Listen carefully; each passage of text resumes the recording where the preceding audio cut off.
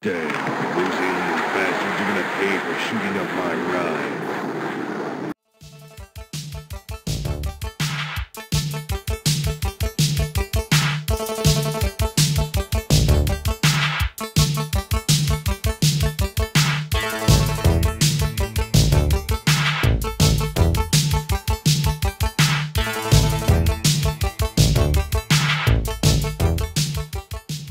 Okay then, before I start today's DOSBox-X setup guide for a Windows PC, if you like what you see today, hit notifications, subscribe and like so you don't miss upcoming retro emulation content here on my channel, just Jamie. That means you'll get notified every time I release a new setup guide, and it really helps out my channel too. So we're looking at DOSBox-X today, and of course this runs MS-DOS games on Windows. Now, I covered DOSBox Standard a little while ago, probably just over a year ago, and I've actually come across something a hell of a lot better. This is DOSBox-X, and this is pretty much a fork of DOSBox, and it's a lot easier to use for people struggling out there. So first of all, we're going to need to download the emulator itself. I'm going to leave the link in my description for this, and we got several different versions just here. Now, the one I'm using just here is Win64, which I'm highlighting right now with my cursor, DOSBox-X Win64. Now, I've already downloaded this. Now, secondly, we're going to want some games. Now, this is an absolutely free website for your games, and I'm testing out this brand new DOS game just here. This is Anzu Castle Dracula, which is pretty much a Castlevania, Metroidvania style game. Anyways, I've downloaded both of these. Okie dokes. So what we're going to do is open up the Ming W folder, and this is the DOSBox-X emulator. Once you download it, you'll find two folders. The folder which works for me is, yes, Ming W. This is our emulator, and if we just open up DOSBox-X.exe, this is going to open up the emulator, and here we go, awesome stuff. Next thing we're going to need to do then is actually extract the games itself. So I've downloaded this Castlevania game, and it's downloaded into a zip folder. So what I'm going to do with this is create a new folder on my desktop, new folder, and I'm going to call this folder ACG. All I need to do is drag the contents out into that folder I've just created.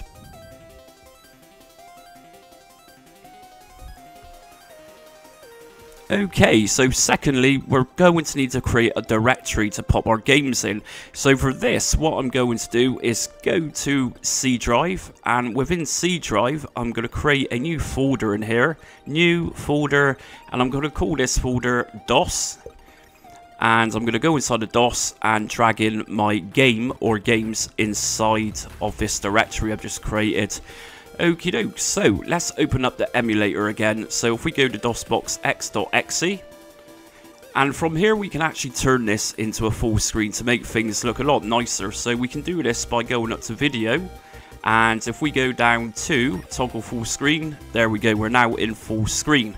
Now if you want to exit full screen in DOSBox-X, just hold down F11 and the F button, and that's going to bring us back into window. I'm actually going to go back up to window and just put this back into full screen just to give it the whole DOS experience. So let's actually mount our game first of all. Okay, so the first command I need to type in the DOSBox-X is mount, and what this is going to do is actually mount that directory we just created in C drive. So I'm going to type in mount followed by C space C. So just copy exactly what I'm doing and you should be fine. Now finally I'm going to type in DOS and press enter. And here we go, so we've now got that directory mounted into DOSBox-X. Drive C is mounted as local directory, awesome. Next up I need to enter this directory itself, so I'm just going to type in C. And here we go, if I then press enter, Drive C is mounted as local directory. And as you can see, instead of Z or Z, we now got C, which is good. We've actually got our C drive mounted rather than Z or Z.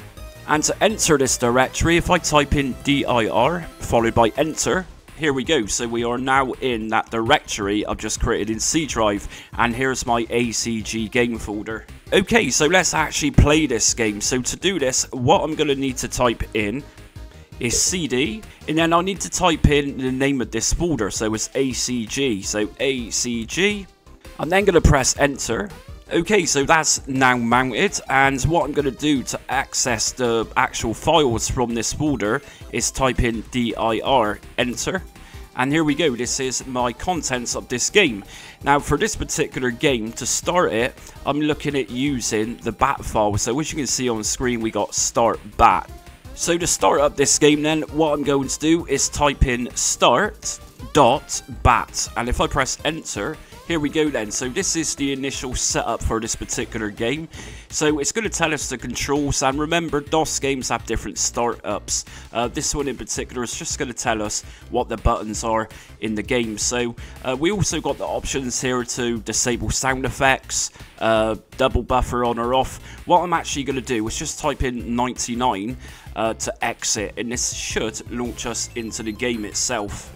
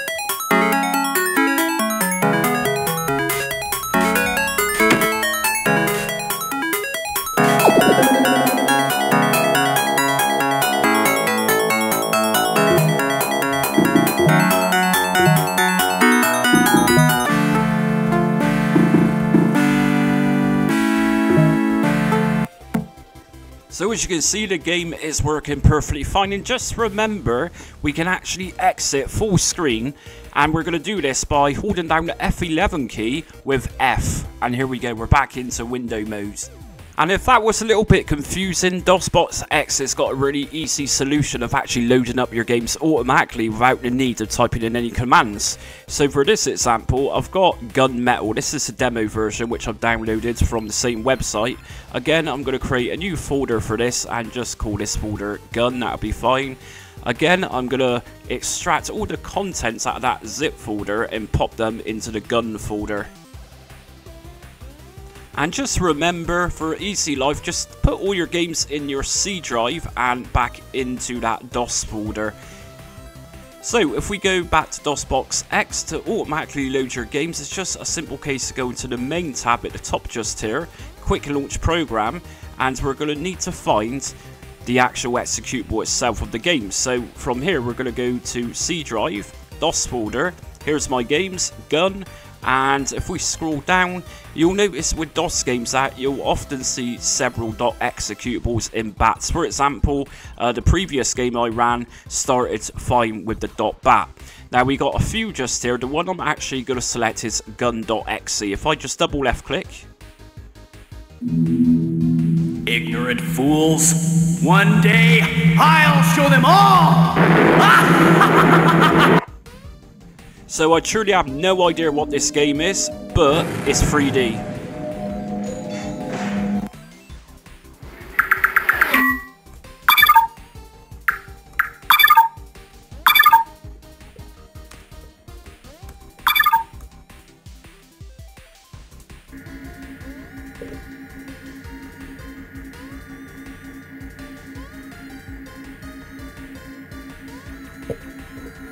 Please do not obstruct this Proceed unit. to interface Please hangar. do not obstruct this unit. Please do not obstruct this unit.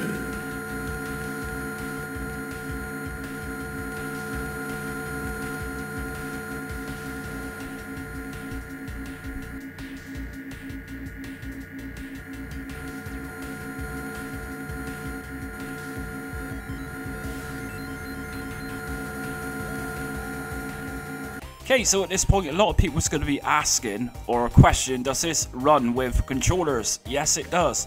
Also, does it run Doom? Not Crysis, Doom. Yes, it does. So for this next part, what I'm going to do is show you how to map out an Xbox controller, for example. So what we're going to do first of all is just use the quick launcher to boot up Doom. So again, if I go to main, I'm going to go to quick launch the program, and I'm already directed into my Doom folder, so I'm going to open it up with doom.exe. Okay, so Doom loads up straight away. Cool. If I just disable the sound by going to mute, so I can hear myself think. So what we're going to do then is actually map out a controller. Now, Doom, as many of you are aware, is traditionally played with mouse and keyboard, and to be honest, a game like Doom literally is the best way to play it for speedness, everything else. So what we're going to do is look at setting up a controller to use with DOSBox-X. It's actually pretty simple to do. If we go up to main, from here we're going to go to mapper editor. If we open this up, we're going to find the keyboards just here. And where my cursor is right here, we also got the mouse section. So left clicker, middle clicker, and right clicker. Right now, I got an Xbox controller through Bluetooth, and it's working just fine. And in fact, as I twiddle my Xbox controller around, we can see the axes are just being highlighted. So, for your traditional games, it's normally, in Britain anyway, a case of WASD keys to be used, and that's going to be up, down, left, and right. So, I'm not going to say this is going to work for Doom, but majority of games we can actually map out for a controller. So for example, to map out W, which is going to represent to play upwards, if I press W, we're going to find at the bottom here, input W key. So I'm going to left click on add, and I'm going to press up on my controller. As we can see, Bluetooth LE X input compatible input device. So what this has done is mapped out my up on my D-pad on my controller to act as that W key.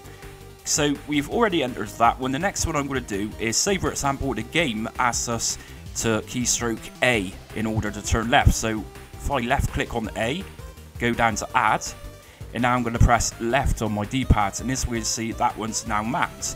Now if I go back to W, we can see that this one's saved. And go back to A, again that's been saved.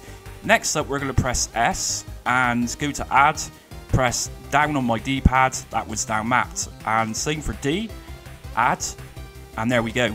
So next up we need to map out the controller for firing for Doom. So if I left click on L just there under mouse, as we can see that's now highlighted. I now go down to add, and then I can press a button on my controller. So for this I'm using my left trigger, and say we need to map out the R, which is the right clicker on your mouse, then just go down to add, and I can then do whatever I want to it. Some games might require you to jump, which is space, so we can also map, say, space to jump out with a button on your controller, so anything goes really. Now what you need to remember is to save these settings, and also remember that not every DOS game is going to have the same configurations. So for example, some DOS games might require the arrow keys just there, in which case you can then map out those keys with your controller. So sometimes it might take a little bit of getting used to, but you can easily do this like I've just done. So we save that, and now we can go to exit. Now if I press my controller, by pressing my right trigger, I've now opened up the menu just here, and by using my D-pad, I'm actually now operating the options. And by using my left trigger, I'm actually now shooting. So yes, it's not perfect, but as you can see, this is where we want it to go to. For those of you out there who want to map out controller rather than using a keyboard. Now some DOS games might require a lower or higher speeds depending on the game you want. So if your game's running particularly slow, it's always worth going up to CPU, just clicking on this one, go down to emulate CPU speed, and from here we'll have different processing speeds. So we got Pentium just here, AMD, Pentium 3, and we got things like AMD Athlon. So all of these just here are going to represent different speeds for your games. If we go to the video tab, we can change aspect ratio just here. We can go down to scaler and add a bit of effects to the game that we're playing. If we go to VSync, we can turn VSync on or off to match your screen. overscan. We got some overscan options just here. Now, I've not said yet, but DOSBox-X actually emulates NEC PC 98. I'm not going to show you a setup for this, but it does have the capability of running NEC PC 98 games, which is pretty cool and a nice little feature to add. Now, for those out there who fancy playing a very long game and say it doesn't have a save and load option, you can actually use save and load states. If we go to capture, we go down to save state, just left click on this one, and we can give this save a name. So I'm going to type out Doom, and if I then press OK, if I move my character around in my game, I go back to capture, go down to load state, and here we go. We have now just loaded back where I've just saved it from. So that's a really easy way of loading games back up.